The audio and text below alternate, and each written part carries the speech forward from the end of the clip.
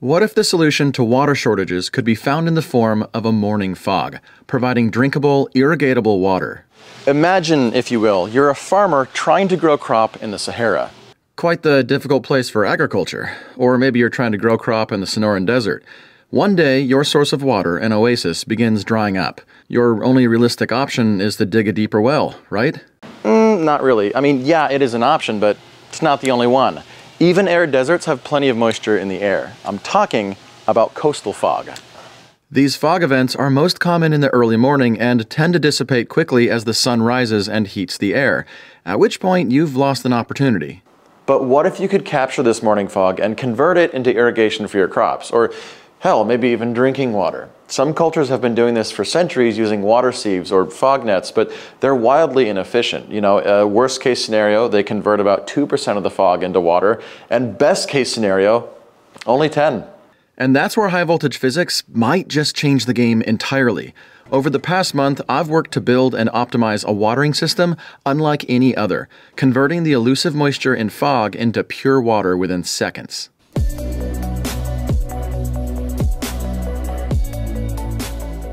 This video is sponsored by Grunes, and stay tuned to the end for a huge announcement. If this sounds sci-fi, well, it almost is. Except it's not. You see, I'm not the only one to consider using high voltage to condense water out of fog. A recent study by MIT in 2018 explored this very thing, and their results were biblical. Using an ion emitter, they introduced a 10 kilovolt charge to the incoming fog droplets and directed them towards a grounded collector grid. They tested with and without power, which clearly indicated the application of high voltage to a fog net can increase water collection by 20 times. In fact, there's a time-lapse video of the experiment they posted on YouTube. It's easy to understand what's happening here. I'll link the study and the video down below. Now, they used a 5 by 5 centimeter grid about the size of this box for their experiment, but it doesn't necessarily prove the feasibility of this on a larger scale for agriculture. I want to radically upscale this process, test various geometries, and see if this tech could change arid agriculture going forward. In extreme environments like the Sahara or Sonoran Desert, water is incredibly scarce. That's why plants, animals, and even people need to find creative ways to stay hydrated and nourished. While I'm building a contraption to extract water from the air, another way to stay on top of your health, especially if you're not always getting the perfect diet, is with Grunes gummies. I've been really health-oriented most of my adult life. So when Grunes reached out to sponsor this video, I was really curious. Within each daily snack pack are 8 gummies which together nourish your body with 20 plus vitamins and minerals and 60 plus whole food ingredients plus prebiotics. Grunes contains 100% of your daily needs for safe vitamins and 25% of your daily needs for certain minerals that are known to be potentially toxic at excessive levels. And to cover their bases, the gummies are vegan, nut-free, gluten-free, and dairy-free. Which is nice because I'm severely lactose intolerant. Additionally, they did something a bit unique to stand out from the other supplements. Grunes is methylated, which is fancy talk for our vitamins like B12 and folate can be absorbed by your body easily, and folate is required to build new DNA. Fun fact that I didn't know until recently. 30 to 40% of people have an MTFHR gene mutation, which can make the buildup of non-methylated vitamins toxic. With Grunes being methylated, all people can benefit. Methylated equals vitamins are ready for all bodies to absorb, so Grunes gummies actually work for everybody. Honestly, I'd be lying if I said they weren't delicious.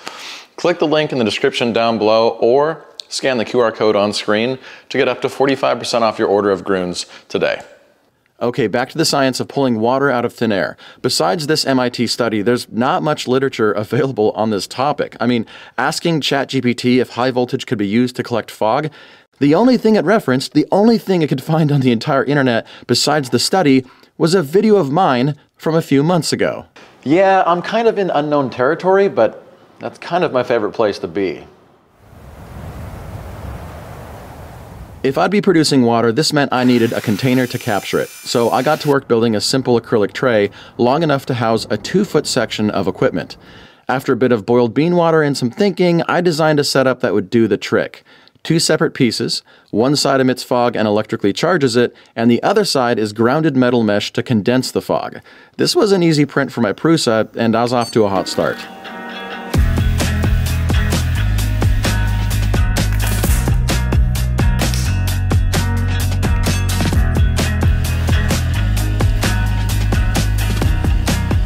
If you haven't used glute before, it's amazing. It chemically bonds your PLA pieces together, helping you to create really massive 3D prints.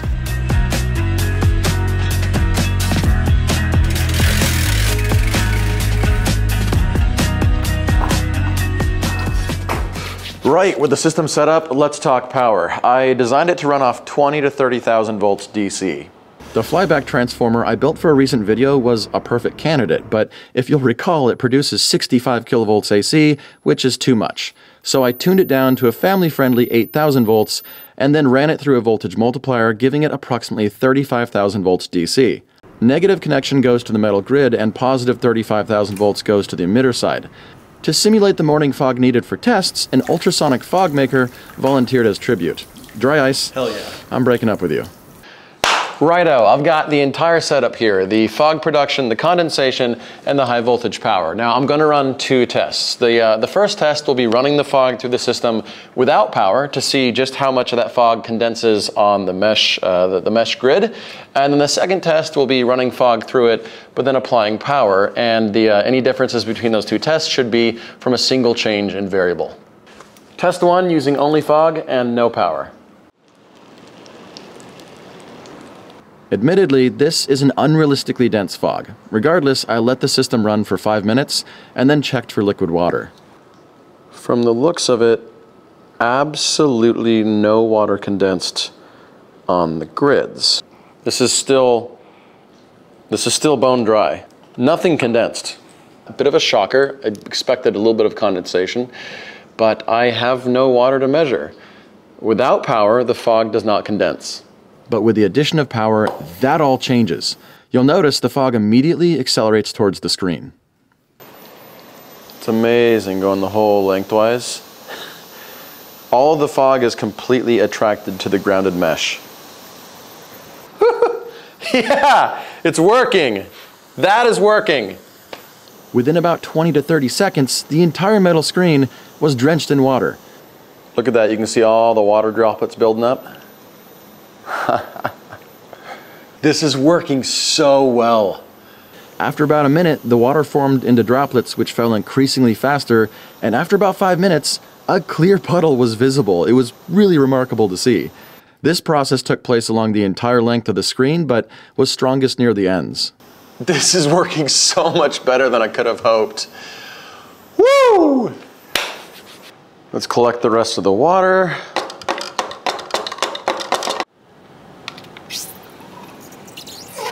All right, so I squeegeed all the water to one side of the box, and power was on for about 5 minutes, so that gives us a time component. Now to measure how much water was produced. 40 milliliters in 5 minutes. 40 milliliters with just the first prototype. I'm like, this is a lot more than I anticipated. And I have some ideas on how to improve the process. Luckily, this entire high voltage electrode with all the plastic and metal in it can be simplified into just a wire. A bare thin wire charged to a high enough voltage will easily ionize the surrounding air. Do you see the wire? Probably not. And a thin wire can be stretched over a length of crop weighing virtually nothing. That's attractive. Additionally, the power source can be scaled down significantly. Currently, it's overkill. The general idea was that I design the entire system in on-shape and create 2 garden stakes. One stake contains the high voltage power source, and the other is simply an anchor. I bounced back and forth deciding on the geometry and layout, and after a few shapes, I settled on these babies. The one on the right is the powered stake, the left, the anchor. I'll leave a link down below to try out on-shape for free. Next, the building began.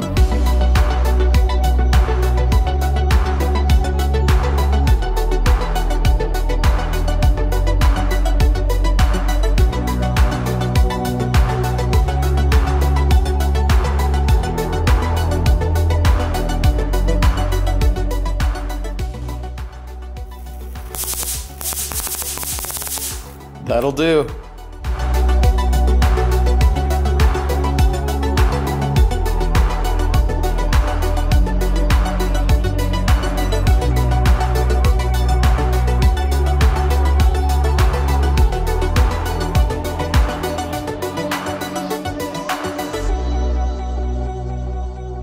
After After a few more days and some iterations I didn't show on camera because there were a lot of changes, this is the final result. You've got the multiplier up top, driving circuitry down below, rechargeable battery right here with electrical ground here, and positive 20,000 volts out the top. It really took a lot of work to get this all in the package that you see here, which is essentially a stake that I stab into the ground. As I mentioned, there's two stakes that are inserted into the ground, a powered one and an unpowered one. These get connected by a rod and some wire. Time to test if this is a really good idea, a crazy idea, or maybe I'm just crazy. If I'm gonna try and duplicate a desert situation, I need a box that can hold the sand, the apparatus, the fog, the whole deal, and this isn't gonna cut it. But this guy, I think that'll do the trick. After a quick trip to Desert Depot, I found myself staring at an assortment of spiky little cucumbers, also known as Satan's houseplants. These are designed for arid deserts, so I grabbed 2 of them and 100 pounds of rough sand.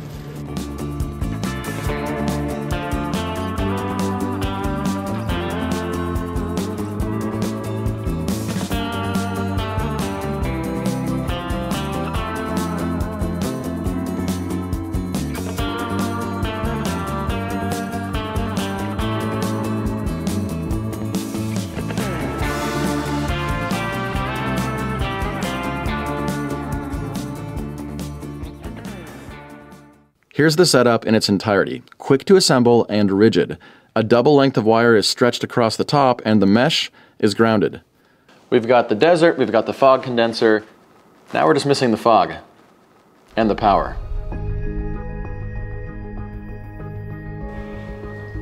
Once the desert was all fogged up, I powered up the system and was really blown away. Oh, that's remarkable. Just immediate. The fog immediately clears out. Yeah, I can see water condensing all down the length of the condenser. You've got your water droplets right here.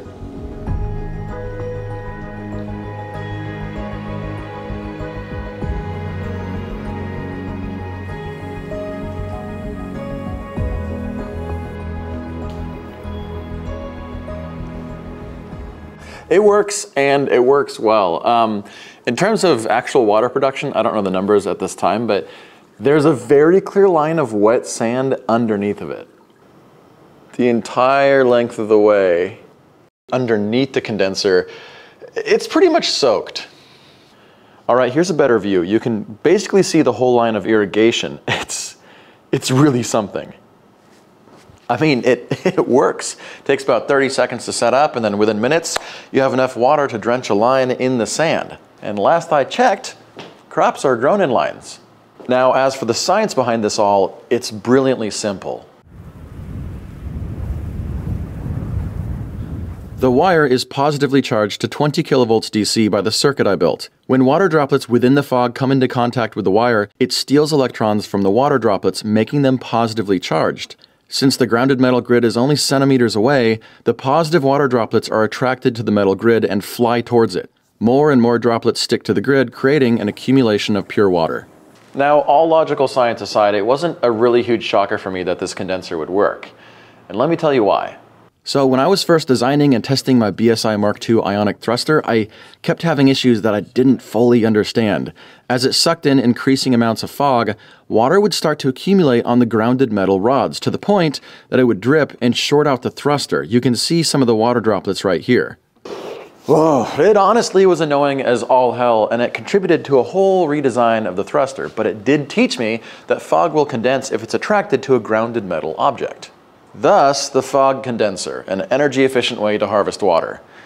And let's talk energy. The condenser is powered by an 850 milliamp 12-volt battery and pulls 39 watts of power continuously. After I ran the system again and collected water, it produced 45 milliliters of water in 5 minutes. Oh, yeah! That means it creates just under 14 milliliters per watt-hour of energy. Or in simpler terms, a 2-foot section of this setup produces 540 milliliters of water per hour using only 39 watts. Knowing that, I was curious, how do these stakes compare to a commercial dehumidifier? This one was cheap, but 4.5 stars, so clearly it works. By stupid chance, it also runs off 12 volts and consumes 40 watts of power, just like the steaks. When turned on and given the same density of fog then ran for 5 minutes, it produced a staggering 5 milliliters of water. Wow. That's only 60 milliliters per hour at a rate of only 1.5 milliliters per watt hour. The steaks are 8 times more efficient at producing water than a commercial dehumidifier, and they use low enough power they could be powered by solar. But best of all, this is entirely scalable. With MIT's study testing the science and my larger scale experiments testing the scalability, I really think this tech could be expanded further to be used for arid desert agriculture. In coastal regions of even the driest deserts, morning fog can be really dense. It represents a temporary water source that's gone as soon as the sun comes up. But hopefully soon that won't be the case. I want to refine this further into a larger system and then test it out in the Atacama Desert in Chile. I think I said that right, Atacama Desert.